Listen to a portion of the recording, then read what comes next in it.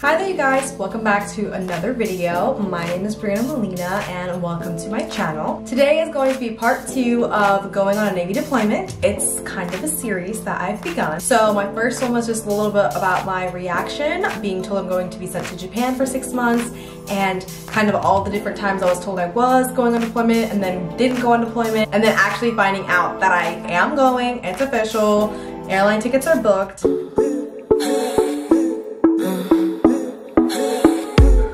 So now I'm getting input from a lot of my different friends as to what I should and shouldn't be bringing. I'm kind of going to go over like 3 separate lists, more like 2 separate lists because I got 2 big lists from like 2 of my different friends. And then I have been talking to the first class who's actually going out to Japan with me. She's my team lead and she is a female, so it was like extra helpful and we've been in communication, and she also gave me some really important things to bring. So I have my own notebook here, and then I'm going to be making my list that I'm going to use to go shopping with, and then if they are missing anything, I'm going to also include that. But I feel like these lists are really in depth and they look pretty in detail, so I feel like if they didn't miss anything, like I don't think I'm gonna really add anything. I think they covered it all. So okay, so this one was from a friend. He took the time to write this out for me. He's been underway a few times. My hair is definitely falling out. I just needed to put it up and look presentable for a video for you guys. So this is the first list. Things to bring on deployment. Work shirts, 10. Skivvies, which is your undergarments. My civilian or new to the Navy friend, well, new to the Navy friends know what skivvies are, but those of you who don't know, this is just, I don't know if you're watching this for fun or what. Most people watching this, I think, are military members, so you should know what skivvies are. But they're your undergarments, your undies. So skivvies, 10. Socks, 10. Gym shorts, 4 to 5 pair. FRBs. I don't know what that is. Thank you so much. Also, what are FRBs? I don't know what those are. And he put 2 of them, so I need to see what those are. Oh, he responded. Coveralls. I have. So I have coveralls. Okay, so he says black webbing belt. That's like the belt that you get in boot camp, like the regular belt, and it's called, I think, a webbing belt because you need belt buckles to web through. You web that part of the belt through the buckle. Yeah, so he put 2 of those and 2 of obviously the buckles because you need to have the whole setup. The LED red lights, I've actually heard this one because where the racks are where you go to sleep, it's always dark from what I've heard because people have all different types of schedules on the ship. So you're supposed to like get red lights, like a red flashlight, so that whenever you need to get to your rack, whether it's to go to sleep, when you're waking up and you have to change, all of that, like they recommend using this like a red flashlight because it's not so harsh. And like when people are sleeping and stuff like that, you don't want to be like shining your bright white light off of your phone or a regular flashlight. Beanie or hat. I don't know about that one. I don't really wear hats like that. I mean, I have to wear it in uniform, but like on my own, I need to wear more hats. I have a lot actually, but I just don't use them, so I don't think I'm gonna bring them on deployment. Maybe 1. You know what? It's gonna get squished. No, I don't want to bring it. Oh, maybe he means the military one. The military one I still have. I'm definitely gonna bring that because if I get cold, cover my ears. Parka liner and fleece. So that's like a jacket that the Navy gives you, and then the fleece is like the warm part. Looks like a North Face.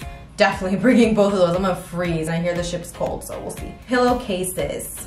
2. Sleeping bag. Comfortable shoes. Dual purpose for workout and just boat shoes. So I guess just like whenever you're not working or something. Microfiber towels. So that's super important because they're gonna dry really fast when they're microfiber versus a regular thick soft towel. Shower shoes, that's a huge one. I'm gonna buy like multiple. I'm probably gonna buy like 3 pairs of shower shoes because God forbid I lose something or something gets stolen. Next thing is a long one, it's toiletries. So shampoo, body wash, toothpaste, toothbrush, razor, lotion, nail clippers, comb, deodorant. Multiple travel size items are preferable to 1 large bottle or item. First aid items.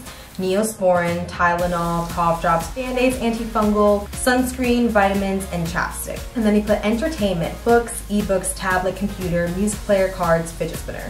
Next is office supplies. He says to bring a dry erase board, notebooks, pens, dry erase pens, and binder. I'm gonna be honest with you guys, I'm not bringing any of that except for pens.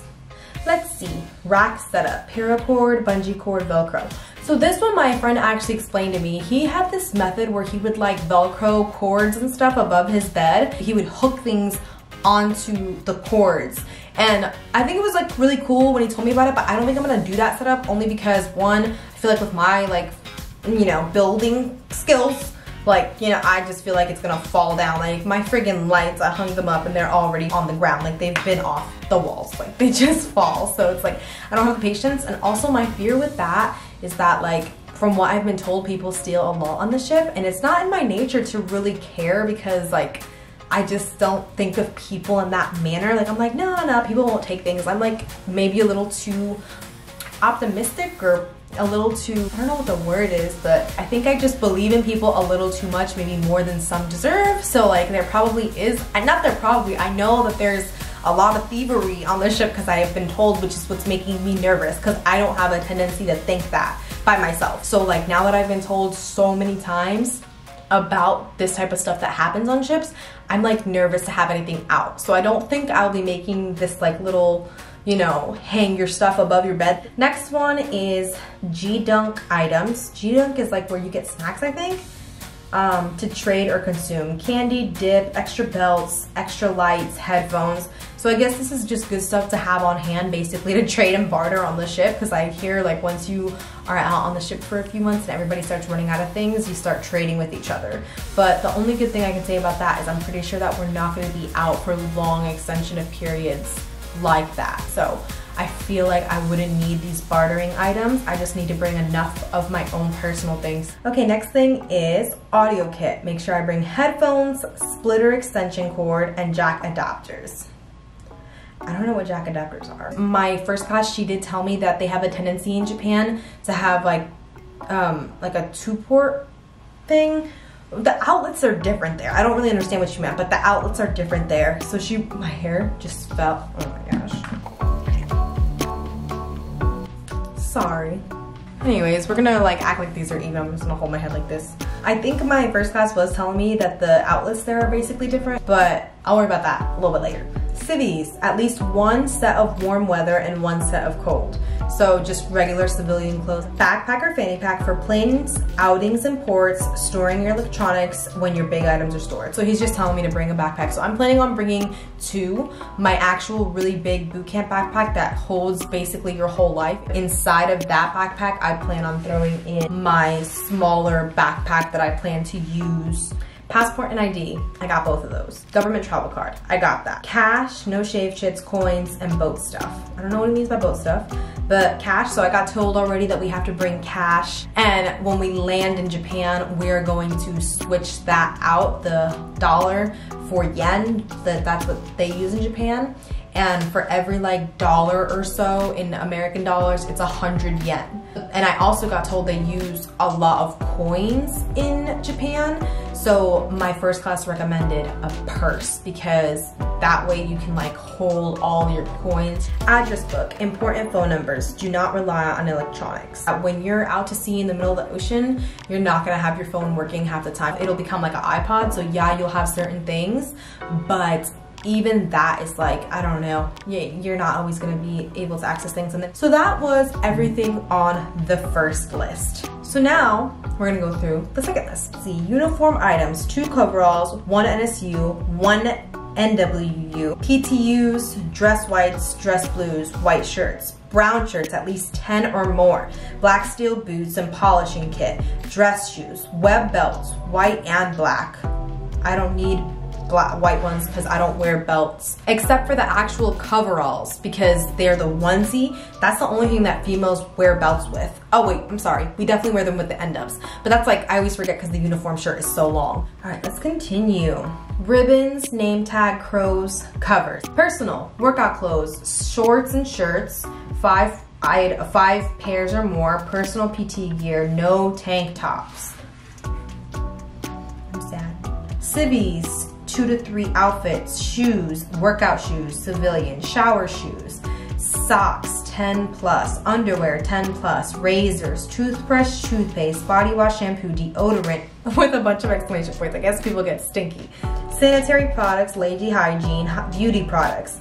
All right, miscellaneous is pens, lots of them, 2 locks minimum, CAC holder for when import, a wallet? I don't understand. Laundry soap, laundry bag, and laundry pin. Laundry pin? Laundry pin? I don't understand. Notebooks. Again, I'm not buying that till I get to Japan. Febreze. I mean, I got perfume, same thing.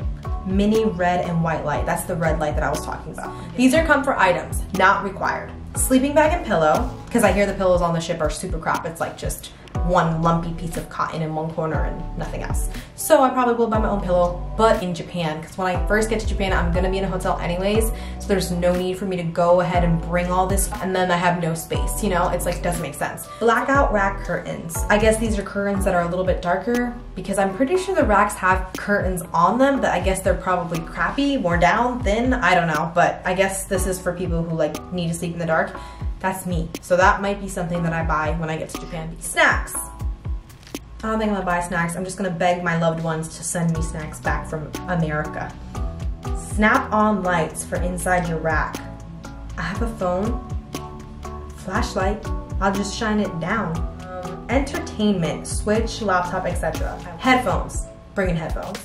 Snacks again. Snacks is on here twice. I guess I need to bring some snacks before I regret it. Caddy for head items. Oh, so just a little like a shower, a bathroom caddy. A lot of this can be bought after you arrive to the ship, waiting to leave or depending on the situation. Basically, I'm looking over this list that I made myself just sitting down at work, and it's like all the same stuff. Okay, here's some things that I added though that are different. Black boots are not comfortable. So I added to my list, and I think it's very important. I put shoe insert. So I think that that's a great thing to add to your list. The other thing that I had that wasn't on either of these, and I don't know why, because you definitely need it, it's a water bottle.